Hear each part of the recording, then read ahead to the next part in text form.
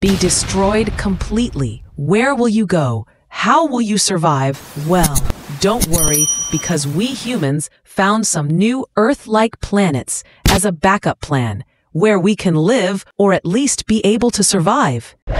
Earth-like planets outside the solar system in the habitable zone. The second choice is Kepler-452b. Kepler-452b was first discovered in July 2015, which is an exoplanet and also known as super-Earth. Moreover, Kepler-452b is around 5 times the mass of Earth. It completes a full orbit in 385 days, but due to its large size, it also has twice the gravity compared to Earth and receives more sun energy, making it hotter than Earth. But still, it's a good candidate for hosting life if we're ever able to reach Kepler-452b. Unfortunately, the planet is 45,000 light-years away, which means if we travel in a spaceship at a speed of 37,000 miles per hour, then 26 million years is needed to get there.